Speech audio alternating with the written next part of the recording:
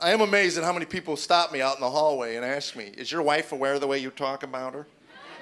No. She thinks I'm a bricklayer. Well, honey, I'm off to Ohio to build another home. Well, God blessed me with a wonderful woman. And I got to tell you, I was asked in an interview recently, what is it I love most about my wife? And that's one of those questions that sound on its surface a pretty banal question and trite. And you give it some thought, and if every man would take the time to think about that, what is it you love most about her? Certainly after 20 years. I have to say that this woman has seen just about every demon that I have to offer. I hope she's seen them all.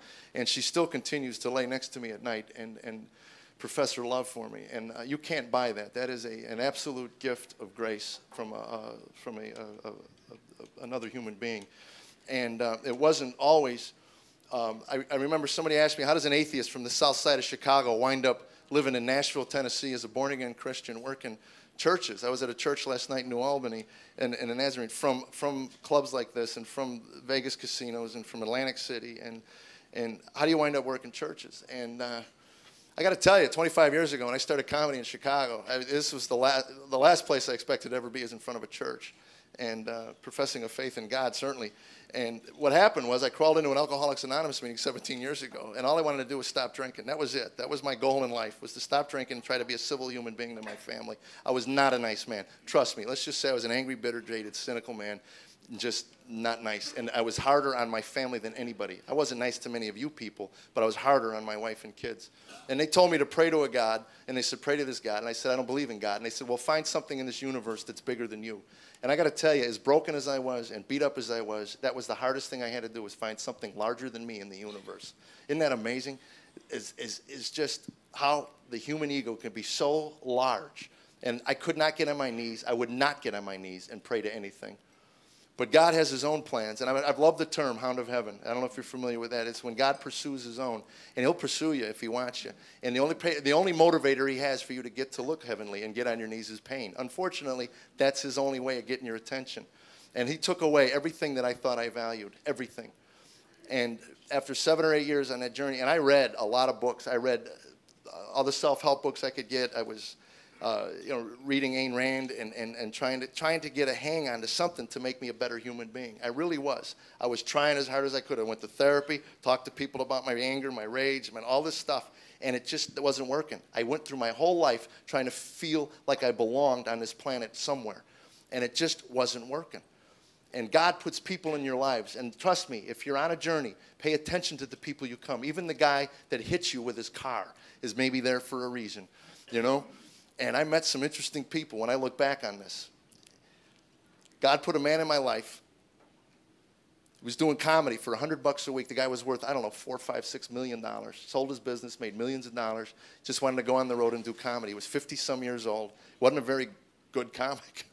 But he didn't have to be. I mean, he had all the money he ever needed. He's the only guy that we ever worked with that pulled into the jobs with a 450 SEL Mercedes. I'm coming in on the Greyhound, you know. Yeah, how are you? I'm your headliner for the week. I make the big money. How are you? But God knows his own, man, and he knew I wouldn't talk to this man. I was a shallow, vacuous, empty vessel. I really was. And I didn't have anything to talk to this man about until I found out, because of his wealth, he had access to some of the nicest golf courses in America. He was actually a member of Muirfield Village here, and that's all I needed to hear. He was my new best friend. What I didn't know about him was he was a fundamentalist Christian, and I didn't know that. And we're sitting on the fairway one day just talking. And we're talking about life, we're talking about this, we're talking about that, and then he brings up the Bible. And I said, don't give me the Bible, I don't want to hear the Bible.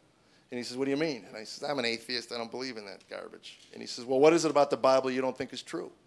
And I said, I don't know, I never read it. And he said, well, you're not an atheist, you're a moron.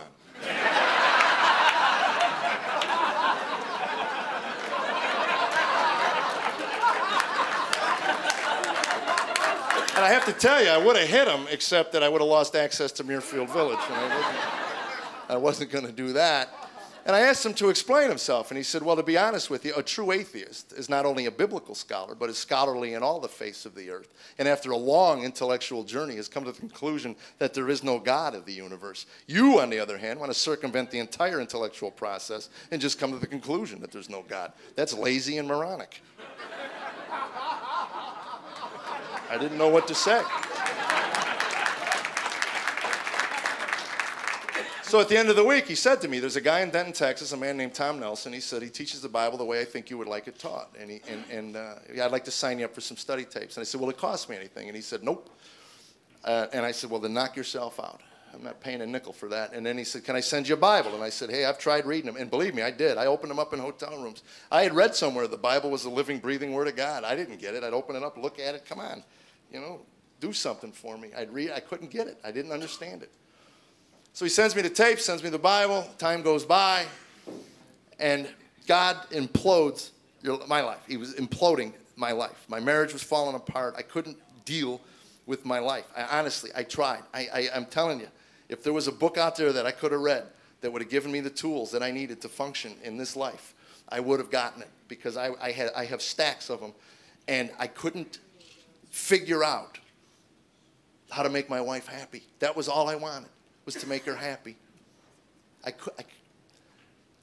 We quit fighting. If you think acrimony is bad in your marriage, wait till you get to apathy. Apathy is the absolute worst. It's not even a feeling. It's just this. We couldn't even deal with each other in the hallway. We would like sneak by each other, and we're sleeping in the same bed, and I'm reading, and my back is to her. She's watching TV, or the nights she would read, I'd watch TV. I mean, this is our life together. And somehow we're getting through day to day, but I don't know how. And we're in a parking lot at Toys R Us, and she says, you want a divorce? That's what she said to me. You want a divorce? We're buying toys for Christmas. And that's how she said it, as if you want to take out the trash. We've gotten to a point in our marriage where there's no emotion, there's no life, there's no nothing. We're soul dead people. And she looks at me and says, you want a divorce? This is the most life-altering decision a man and woman will ever make.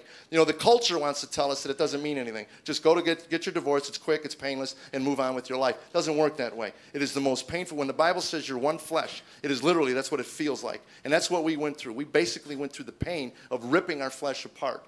And this is what she asked me. And all I could think to say was, yeah, if that's what you want. I turned the car, backed out. That was how we decided to get a divorce. I mean, I look back on that time and I just go, wow. Who were those people? We look at that and we go, who were those people? But God has to move you to a place where you can pay attention. It has to all go away. You have to give it all up before he can work the restoring process. So I went home, and it says in the Bible, what Satan intends for evil, God will use for good. My biggest character flaw is procrastination. And Tammy had put it on me to fill out the divorce papers. And it wasn't like, we had anything to salvage. I figured, I'll fill them out. But I got thank you cards from 1988 I haven't mailed, so. So I just went home, and I said, yeah, okay, we'll get around to it. And I had moved into the guest room, And this is how we were living. I'd go on the road, do my comedy, and I'd come in and moved into the guest room. And we're raising these kids, and we're existing. And as God would have it, he moves this woman into my wife's life. My wife shows dogs for a living, and she's at a dog show, and this battered woman shows up. She's just beat, and Tammy says, you can't go back to that man. And she says, I got nowhere else to go. And Tammy says, well, we have a guest room.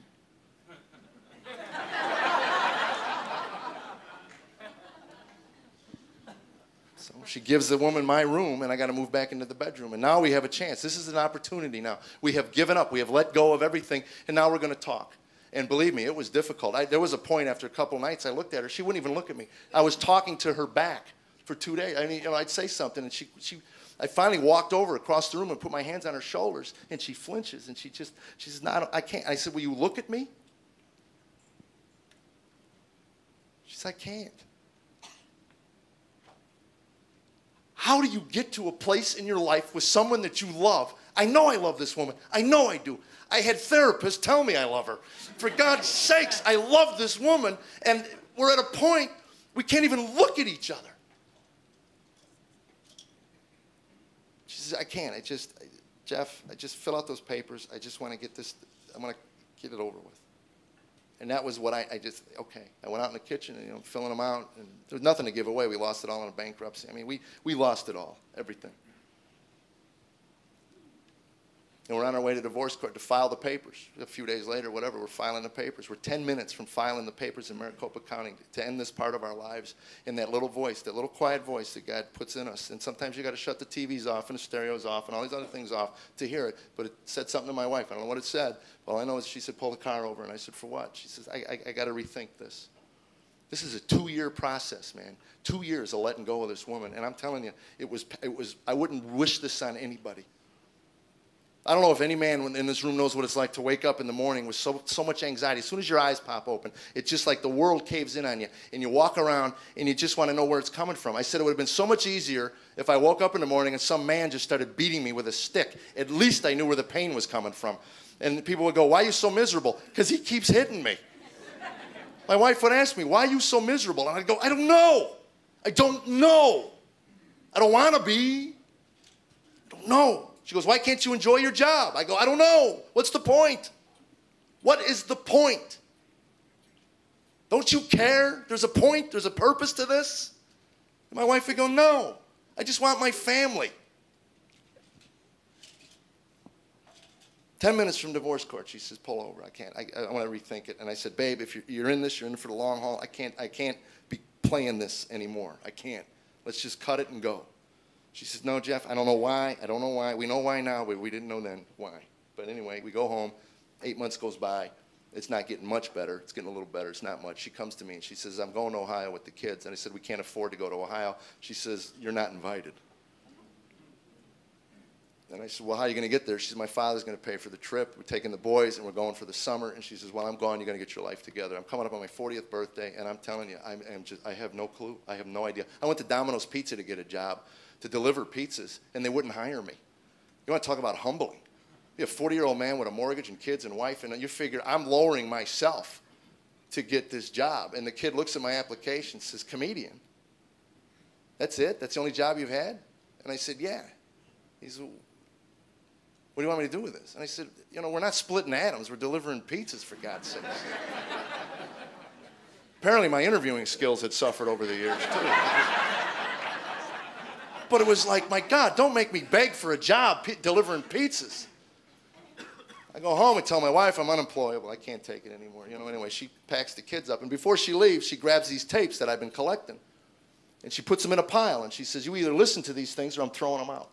And again, I had no reason to say, keep them. I hadn't listened. I hadn't even thought about them in a year and a half, 2 years. I don't know. I'd just been collecting them and throwing them on the different houses. And that little voice, the little quiet voice says, yeah, leave them there. But leave them on the floor. I'll get to them. I don't care, And a few days goes by, I'm walking by the tapes, and I said, little voice says, open one up. And I said, okay. I start to walk, another voice says, well, for what? There's nothing in there for you. Nothing. And then that starts, that whole dialogue of what's in there. I want to get it, I want to get it. When I read about demonic realms and angelic realms in the Bible, I went right back to this moment in my life. Because it was a struggle to get in there, because something knew what was in them things. And I ripped one open. I finally got over there after 5 minutes. I'm 40 years old, and I'm having an argument with myself in the front room. I used to say that's why I got drunk in the morning. It was crowd control, But it's just... Maybe I am nuts. I don't know. But I'm trying to get into this. I rip one open. I throw them on the floor, and I go there. There's a couple tapes. And I go, all right, what am I going to do now? Pick one up, Ecclesiastes. And I couldn't even pronounce it. It was Ecclesiastes or whatever. I said, I don't know what this is.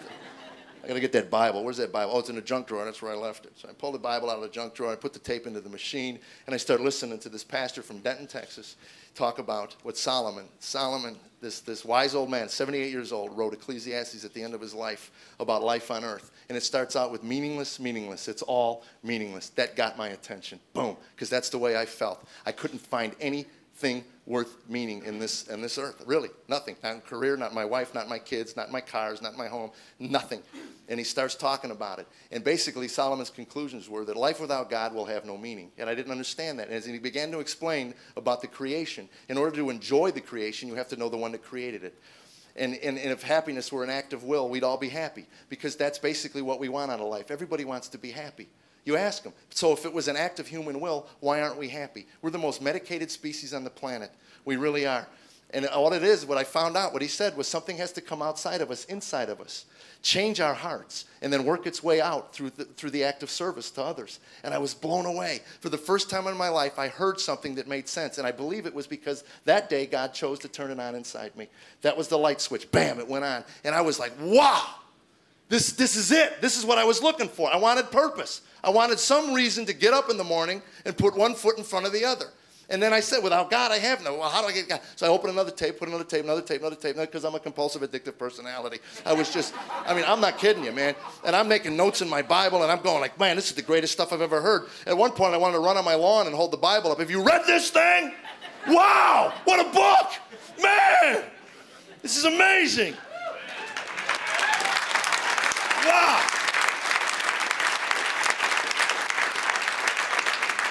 And I don't know why it was 40 years or whatever. I mean, this was a 13-year journey up to this point. I'm not telling you, this did not come overnight. I didn't get the road to Damascus epiphany that Paul got. I'm telling you, man, I sought this. And I went out and I laid in fetal position. I used to go to the desert and scream up at God, all right, if you're up there, show me, you know. And I mean, it was today, that day, bam.